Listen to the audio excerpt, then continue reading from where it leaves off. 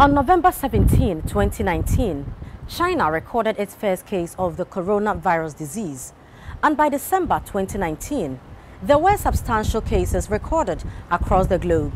On January 30, 2020, COVID-19 was declared a public health emergency, and the World Health Organization on March 11, 2020, declared the coronavirus disease a pandemic. Now, a day after the declaration, Ghana recorded its first cases of COVID-19. Now, as part of measures to curtail the spread of COVID-19, Ghana on 30th March 2020 settled on a lockdown. In this documentary, I will be bringing you up to speed on events that have unfolded since the dreadful announcement and how far we have come in our fight against the unseen enemy, COVID-19.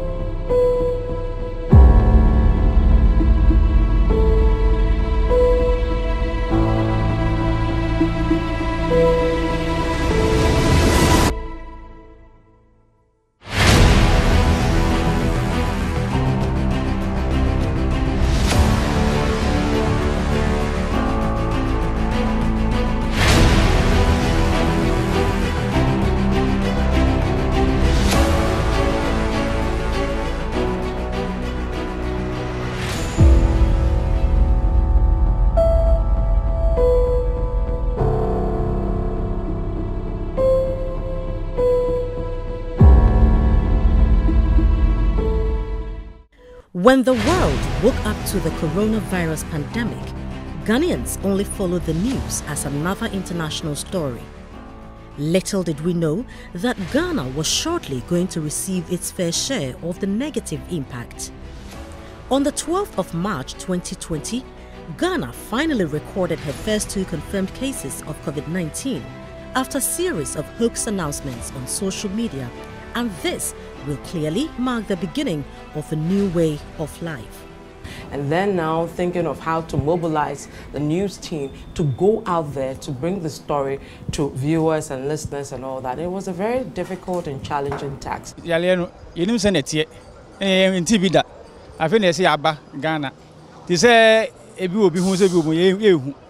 educated the drivers on it. So now we have started using this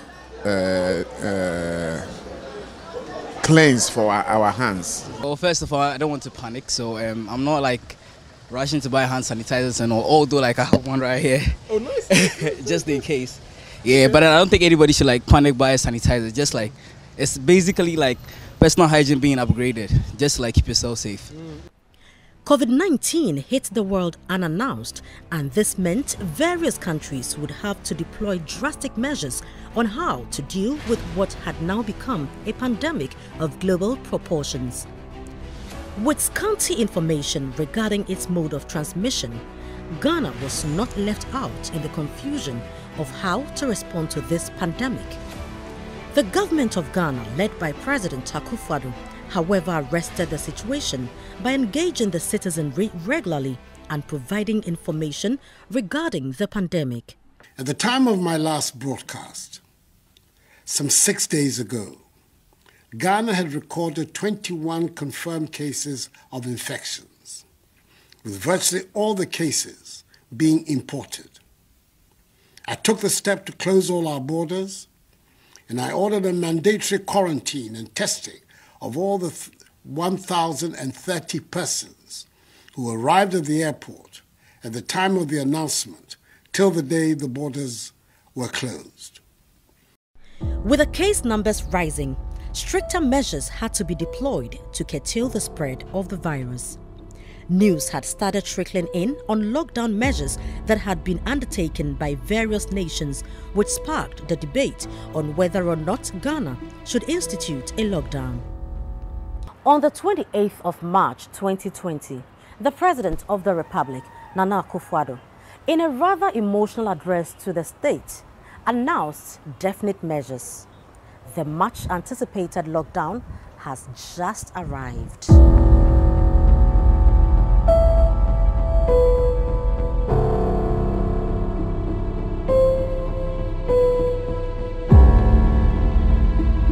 even though it may be said that the number of our infections is still relatively low.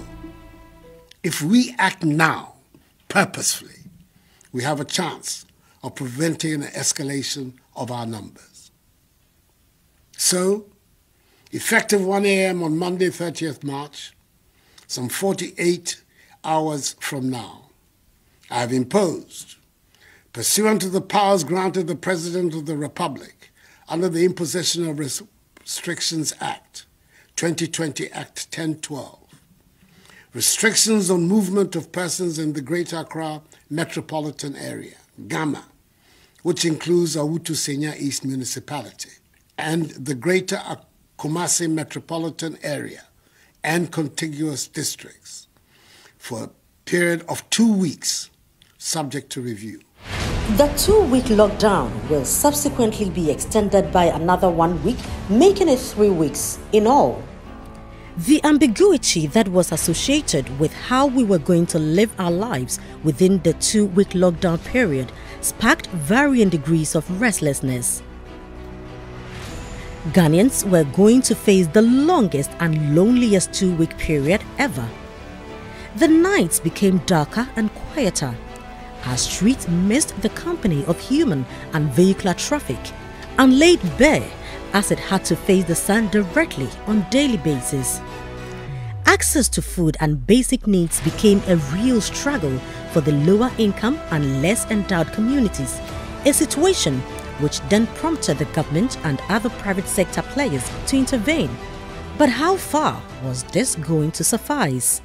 Mpacho ya le intimitro mukro ntimi nko adwuma kura mehwem scam na to pampesa ma me bakura minibi edu anopa de minimi ma bedi kura ampo no minibi mpacho ye gua beble ye sole aduane ebedi kura ampo no ede samna kura de besinya makura ampo ede maye ye sole esinso flee bade bia ye chia ase ye jare ye ko toilet kura na ye chia as he jale in tabai o chole no me hweye egu katamanto ye chola lukwam kwa police from pese e beko aba o chode chi no me hweye so ye block katamanto apa this only ukunu mo sitire mutu sen mba tenya kula ye so la gali ne dida me ba kutu awe purpose kula me di ba phone kula na edin.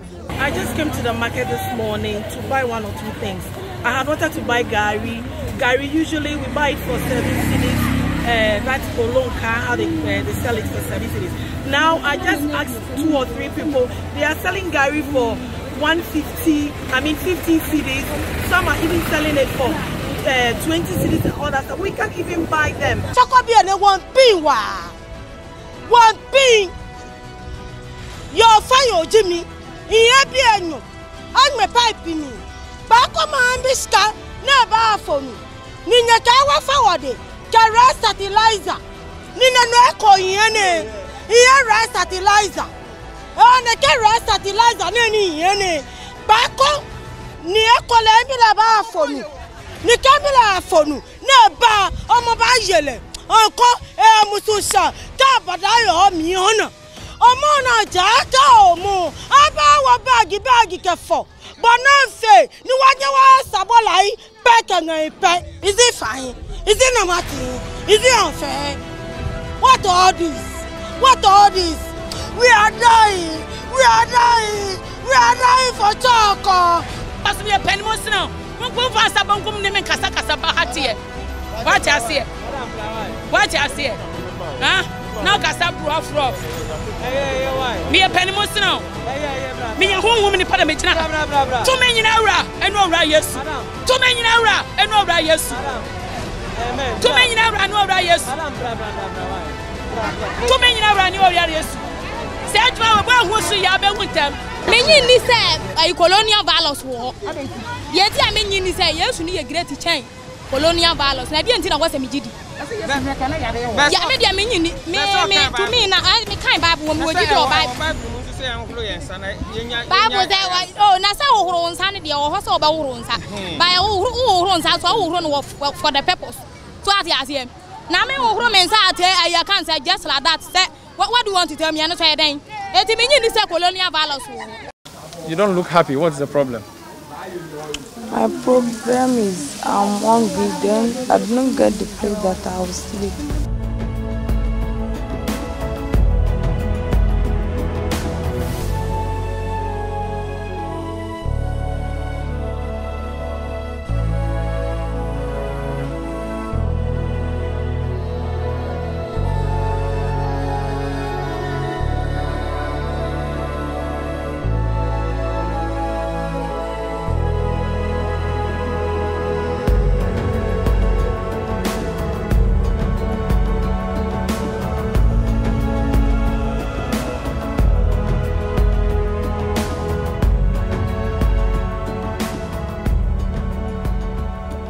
The spike in Ghana's case count came with growing concerns over how prepared our health facilities were in dealing with the situation. As of the end of April 2020, Ghana's cumulative case count stood at 2,074, recording 17 deaths, but had also seen some 212 persons recovered. First, we made an order that all facilities must create an isolation place or a place to quarantine, so that if someone came to you, have a suspicion, you should be able to isolate the person immediately. And this was something we had done in H1N1 time before, and so that created. We also quickly looked at some of our facilities where we could create special places for them. I remember I went to Obuasi, there was a new facility, it was an old facility. We quickly renovated the place and created a treatment center there with support from the Obuasi mines. Others came in. Kumasi built their own. We were just about to commission, we had just commissioned a new hospital in Ghana East. We decided, look, why don't we just dedicate it solely for COVID? And all those things took place. We engaged the Pentecost, graciously gave us the Pentecost Convention Center as an isolation place. The Catholic Church gave us a lot of their facilities across the country. The Football Association gave us the Ghana Man Center for Isolation. So, apart from what the government did in creating new facilities, the private sector and the general public were very. I remember a time there were people who would call me, we have a house in Sakumono, please can you use it for isolation center? We go there and the community writes, hey, we don't want any COVID case here. I think those were interesting days, but eventually people realized that the stigma was reduced, especially when people started seeing their neighbors get COVID and recover and come back home. A pandemic which many expected to be short-lived was gradually proving to have a longer life. Government had to intensify its campaign to make Ghanaians aware of what was now considered the new normal by deploying all available tools for information dissemination. Key to the complexities of the lockdown was another reality of the lack of resources, which will threaten to pose a challenge on the management of the situation.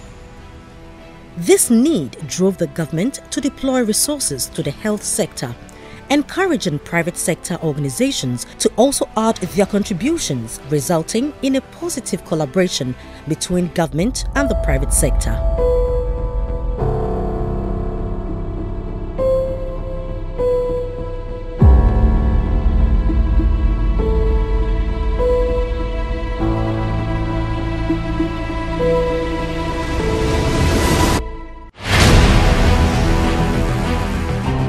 Citi TV and its partner radio station Citi FM showed leadership in the media space, not just in the area of creating programs platforms to educate and inform the citizenry, but were involved in engaging communities with much needed social and material interventions, a feat that would later be emulated by other media houses.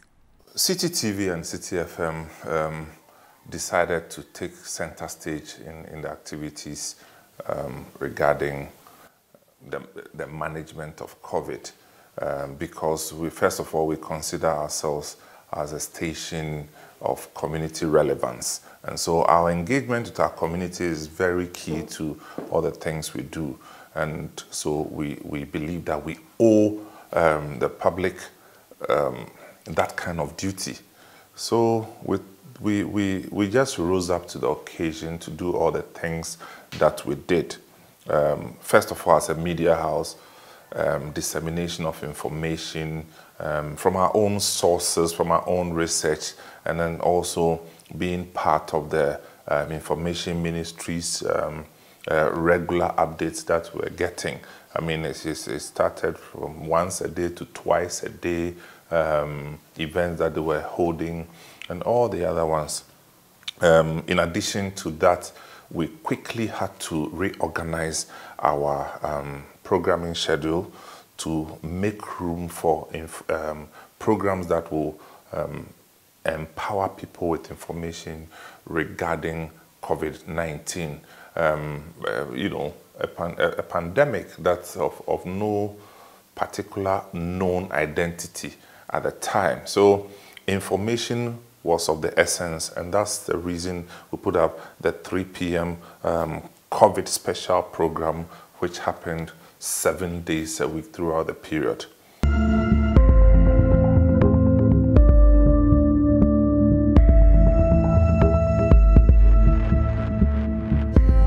We're doing something called the double negative testing. You test the patient for 2 weeks. So it's about living cautiously. You want to have your freedom, but still you exercise some caution without freedom because the disease is not gone yet.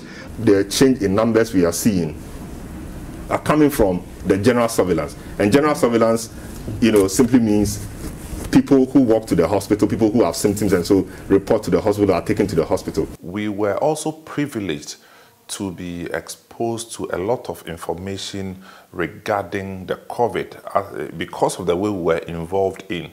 So that led us to the issue of fumigation, you know, because in the beginning, it wasn't even too clear whether fumigation was the way to go or not to go, and the debate was still raging on. But we took the step, and being a media house, we didn't have the resources, so we had to secure the support of Zoom Lion. And so we partnered Zoom Lion and we started the fumigation exercise. Howbeit, everything was paid for by Zoom Lion. And so we started first with the fumigation of specific markets. And so later we got the municipal authorities' permission. They cleared the markets, and we did that with Zoom Lion. And having visited a few of the markets, in addition to the markets, we also chose to look at the tertiary institutions.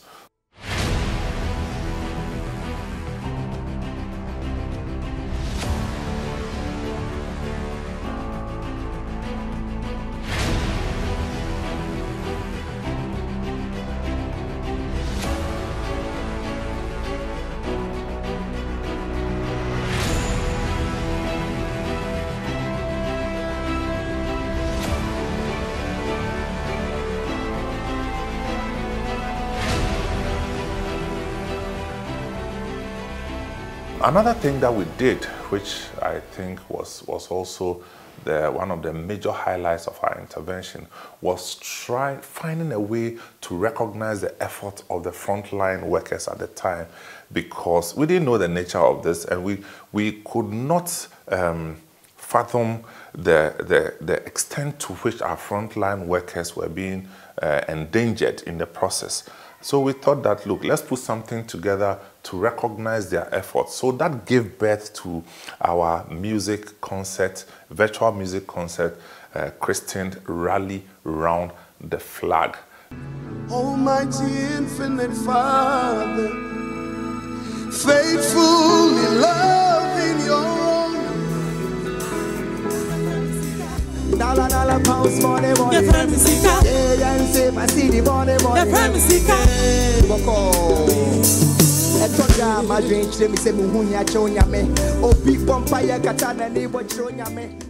Rallying round the flag because we thought it was a clarion call for everybody to put their hearts and minds together, hold the flag up, and energize Ghanaians to be able to combat this pandemic.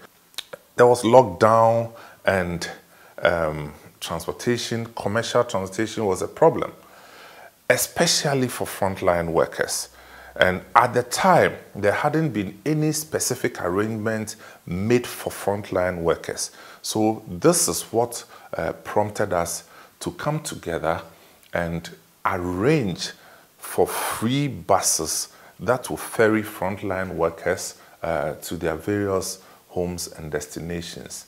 We mapped out our routes, where they'll be picked, where they'll be alighting, and all these. And only for, I think, on the eve of this, the commencement, we had a route intervention from the Ministry of Transport, who decided that we were not qualified to help the citizens.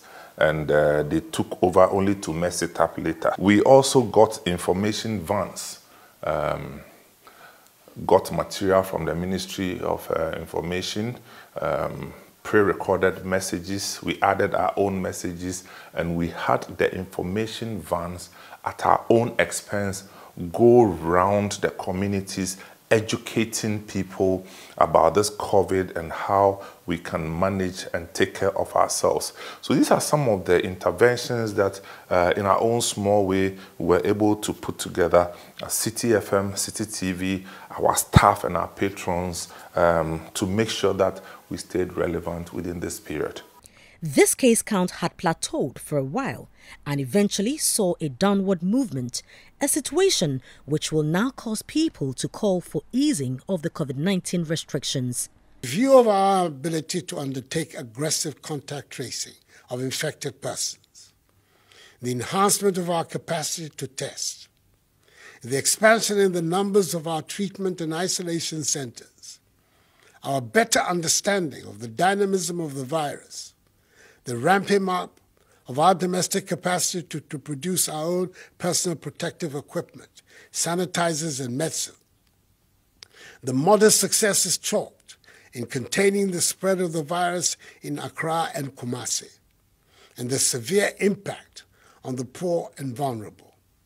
I've taken the decision to lift the 3-week-old restriction on movements in the Greater Accra metropolitan area and Kaswa, and the Greater Kumasi metropolitan area and its contiguous districts. The last quarter of 2020 saw Ghanaians heave a sigh of relief, though we were still not out of the woods. With the numbers declining, various social activities began to pick up. Political activities heralding the 7th December election and the exercise itself led people to throw caution to the wind. Shortly after the elections came Christmas. Although some restrictions were still in force, the declining numbers were good reason for people to embrace some fun after months of apprehension and uncertainty.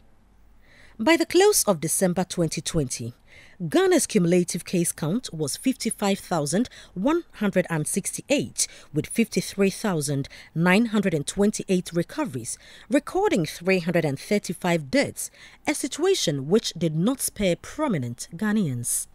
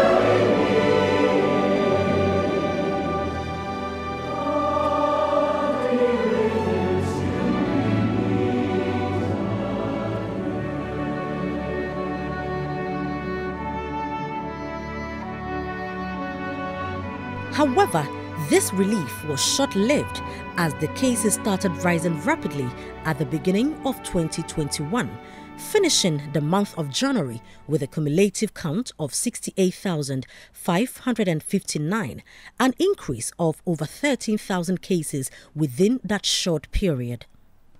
Conversations for a lasting approach in dealing with coronavirus intensified And just like many other countries battling the virus, Ghana settled on the use of vaccines as its next option. This generated several conversations in public space, especially because of theories and speculation that was rife on various social media platforms. Looking at the news across the world, I mean, I'm a kind of person who really sleeps on social media, and there are a lot of things going on that the whites want to cut the population of we Africans, which is so cruel, because this is the way they want to cut us, because they say that we are hopeless, there's nothing in us. Yeah, before no one near whom I drink papa. Ombaka say Vaseline on the baby way. But who become never before from our money bedi and them and on the bedi. Well, because me never draw crana me minidi. And before when you obey injunction, I also would say there is one here or injunction. And I'm assuming Yarabia one is injunction. Regardless of the public skepticism, the country received over 600,000 doses of COVID vaccines in February from the COVAX facility. The many opposing views on the vaccination exercise demanded a strategy to convince the public to take the jab, and the president led the charge by publicly taking the shot.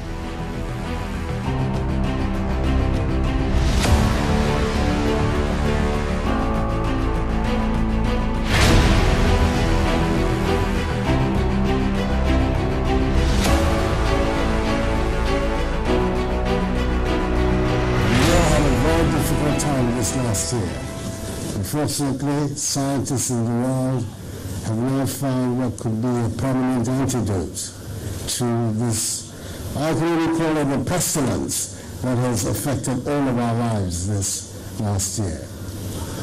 It's important that I set the example that this vaccine is safe by being the first to have it, so that everybody in Ghana can feel comfortable about taking this vaccine. It is important that everybody, at the end of the day, is vaccinated, and that's our objective. The influential media personalities joined the campaign.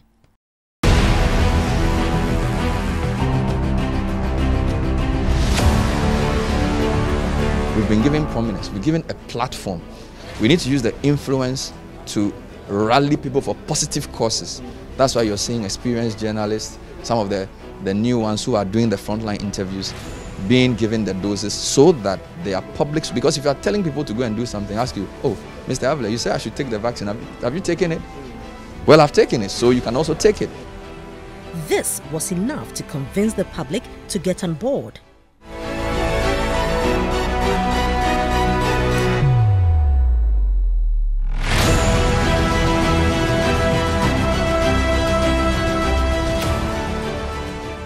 As of March 25, 2021, Ghana's cumulative case count for the coronavirus disease stood at 89,999.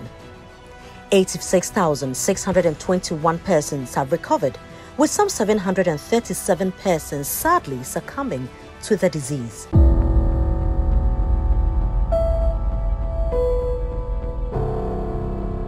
Government is targeting to vaccinate 20 million Ghanaians for herd immunity.